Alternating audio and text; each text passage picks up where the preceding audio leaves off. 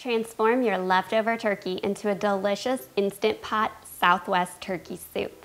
Hi mindful moms and dads, Kristen here. As someone who suffers from a chronic disease, I believe homemade is best, but it doesn't need to be complicated. When it comes to Thanksgiving leftovers, you're either like me, exhausted because you've been cooking and preparing for days, or maybe you've overate your turkey and stuffing and mashed potatoes and you want something new.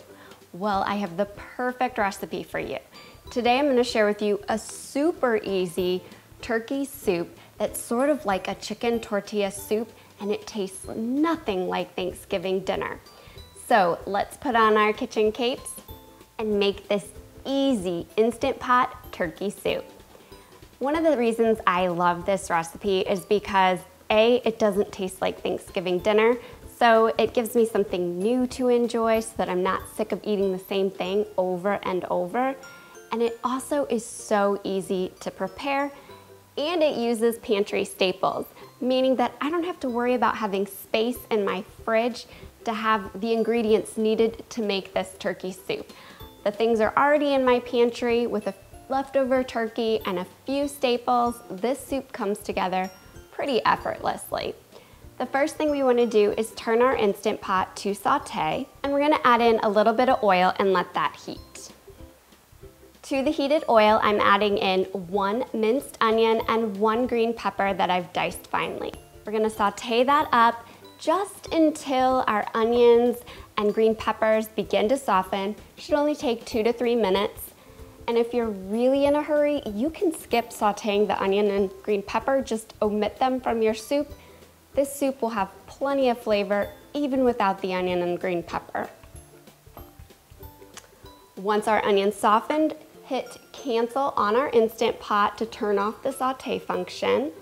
And then I want to add in just a little bit of chicken stock. Now, if you happen to have turkey stock from your leftover turkey bones, you can certainly use that. At this point, I haven't made any turkey broth, so I'm just using good old store-bought chicken stock because I used all my homemade chicken stock to make all my Thanksgiving recipes. So I have about 1/2 cup of chicken stock in here, and then I'm just gonna scrape up any brown bits on the bottom of my inner pot to prevent a burn notice. And then I'm gonna add in 2 cans of diced tomatoes with green chilies, AKA Rotel tomatoes. And you wanna make sure that you get mild Rotel tomatoes so that your soup isn't overly spicy. I'm also adding in about 1 cup of leftover corn here.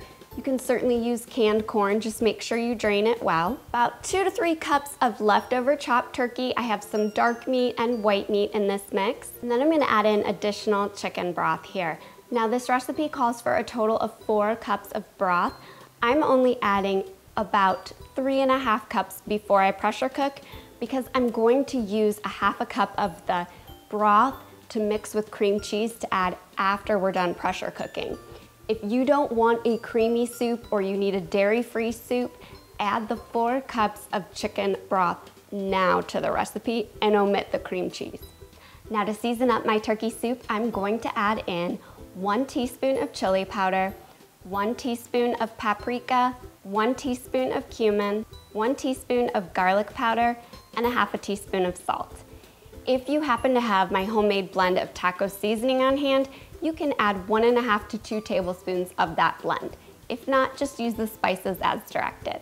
And I almost forgot an ingredient. We're also going to add in 2 cans of black beans.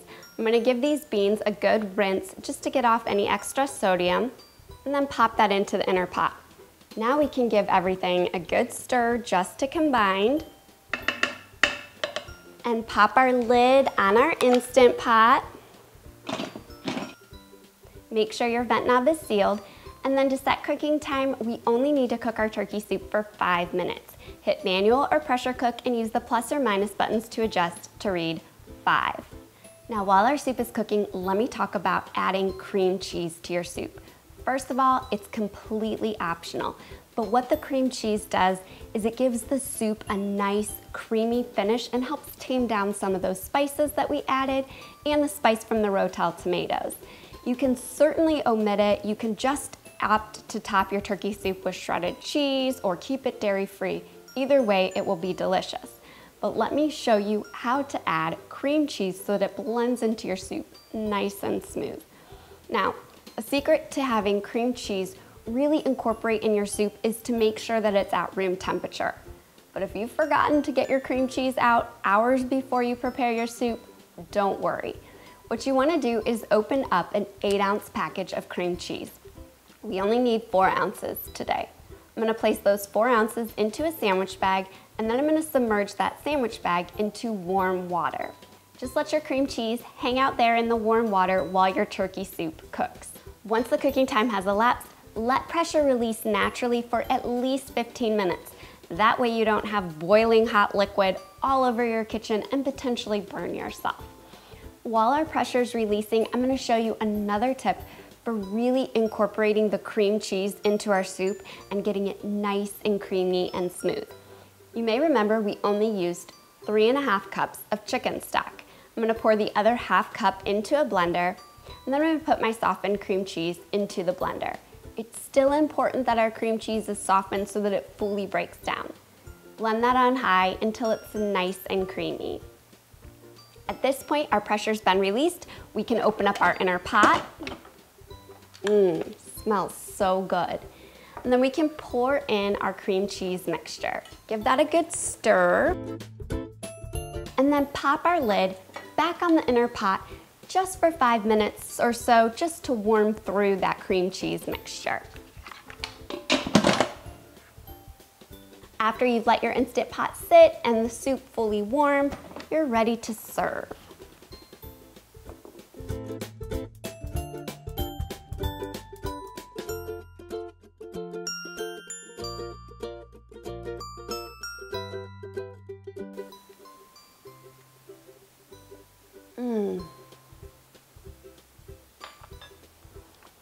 Oh my goodness. It reminds me of a chicken tortilla soup with a little extra kick.